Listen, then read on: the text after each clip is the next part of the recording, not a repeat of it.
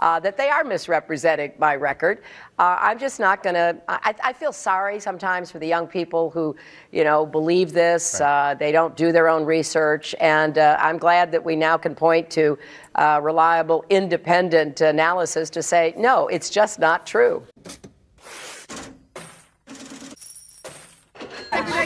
Will you pledge to stop taking money from fossil fuel lobbyists? I don't think I do, but... No, you definitely do. Huffington Post said that you have $150,000 from fossil fuel lobbyists. Will you pledge to stop taking money from fossil fuel lobbyists? I'm going to pledge to stop fossil fuel. That's a lot better. No, I mean, that's not. I'm sorry, I didn't quite follow you. On the campaign trail, Senator Sanders often refers to a fundraiser in January that was hosted by executives from a firm that's invested significantly in domestic fracking. Do you have any comment on that? I don't have any comment. I don't know that. I don't believe that there's any reason to be concerned about it. Not a me. That's not. Say no more. Hillary Clinton was the guest of honor at a $575 per plate luncheon. Not too surprising there, given her reliance on corporate money and super PAC money. However, what makes this particular lunch stand out is that it was put together by a woman representing an organization that is heavily invested in fracking. Not a me. That's not. Not a me. Say no more. Not a me. But wait! There's more! The United States will promote the use of shale gas. Now, I know that in some places is controversial. That's not. Snap, grin, wink, wink, say no more. But natural gas is the cleanest fossil fuel available for power generation today. And a number of countries in the Americas may have shale gas resources. If developed, shale gas could make an important contribution to our region's energy supply, just as it does now for the United States. Not a me. Say no more. But I'm not done yet! To secure new sources of natural gas for Europe by expanding cooperation with partners in the Middle East and the Caspian region, including Azerbaijan. A new supply route through Georgia, Turkey, and into Europe, the Southern Gas Corridor, will help open the European market to more diverse energy sources. Good. A nod's as good as a week to a blind back. This one, which runs on natural gas, can help us make the transition from coal-fired power to clean energy sources. This jet engine runs on natural gas. Tanzania happens to have natural gas, so this is another example of a good win-win strategy. You trying to sell something? Selling. Very good. With this enormous growth in natural gas, the United States, for the first time in many years, is actually exporting energy. Not a me. That's not. Not a me. That's not. Say no more. She says she's currently undecided. Ms. Belair has a question on fracking, which for viewers is a process of oil and gas drilling that's led to a significant increase in American energy production and jobs, but also raises serious environmental concerns. The state of Oklahoma used to register 2 earthquakes a year. Last year it registered 585. That's almost 3 earthquakes a day. And all those had a magnitude of more than 3.0. This year already, as of September, it has registered 600 earthquakes. If we look over the years, the situation is even more drastic. In 2009, it registered 20 earthquakes, 2010, 35, 2011, 64, 2012, 35, and in 2013, another spike of 109 earthquakes. Now, the culprit here is quite simple. The water which is being injected into the wells during the process of fracking.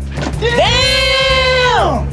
Fracking can lead to environmental pollution, including, but not limited to, the contamination of a water supply. Pennsylvania is already at the center of a natural gas boom, but as Tony Guida reports, the drilling in one town may be damaging the water. The gas doesn't always come out the tube that you put it in, or the opening you put it in. Sometimes it comes out in somebody's sink. Methane in some of the water wells, enough for ignition at the tap, made famous by a scene from the documentary Gasland. So you told me this morning when I was in here talking to you that you would drink this water, right? So would you drink it?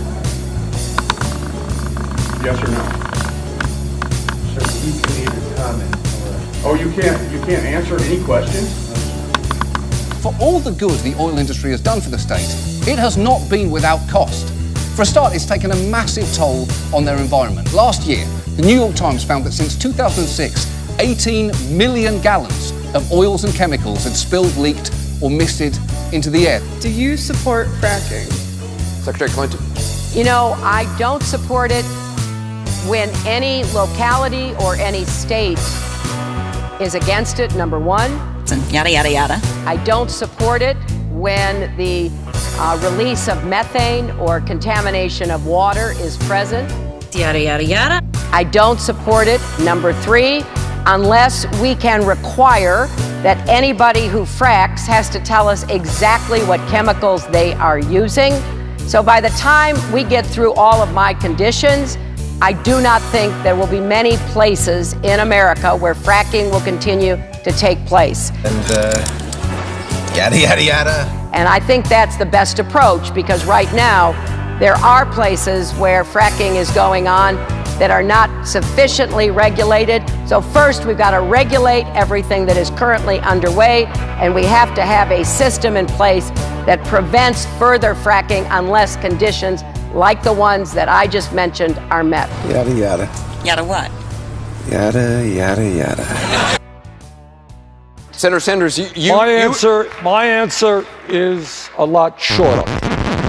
No, I do not support fracking. Son of a bitch. Son of a bitch. Son of a gun. You thought I was going to say son of a bitch, didn't you? And by the way, Anderson, I'm glad you raised the issue of climate change, because media doesn't talk enough about what the scientists are telling us, and that is if we don't get our act together, the planet that we're going to leave our children may not be healthy and habitable. My conclusion is that no healthy community on this planet would allow hydraulic fracturing, because it is not safe. It is impossible to do, even with the best rules and regulations. And in Pennsylvania, there's now over 200 cases where the Pennsylvania Department of Environmental Protection has found contamination formally. I have introduced the most comprehensive climate change legislation in the history of the Senate, which, among other things, calls for a tax on carbon.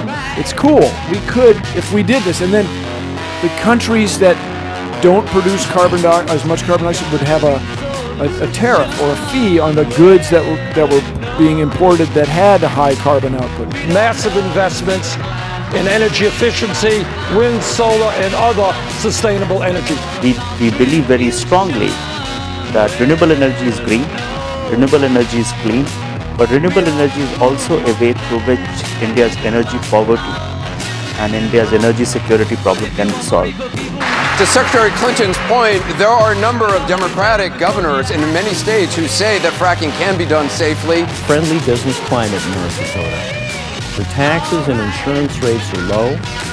The regulatory environment is very reasonable. North Dakotans are friendly toward business and will work hard to help their employers be successful. And that it's helping their economy.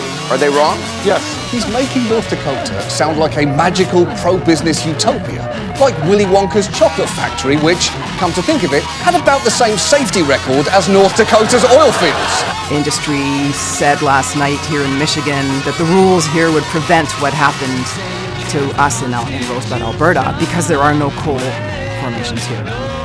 That's ridiculous, because nobody knows what they're going to end up doing, deep or shallow in Michigan. Look, Secretary Clinton, and I've said this before, and I admit it, she has the support of all the governors, Democratic, all the senators, all the congressmen. I don't. I am not part of that establishment. I happen to be a member of the Environmental Committee. I have talked to scientists all over the world. Every scientist you talk to, I don't care what their particular concentration, if they know anything about science, they're not hopeful. And what they are telling me, if we don't get our act together, this planet could be 5 to 10 degrees warmer by the end of this century. Oh, no, but what happened in that terrible instance over there, that horrible pollution that happened there, that'll never happen here. But it always seems to. Where's the model for this? collect using wealth from the public and redistributing it to the people. Well, I don't know. Don't they call that socialism? This is a crisis we have got to deal with now.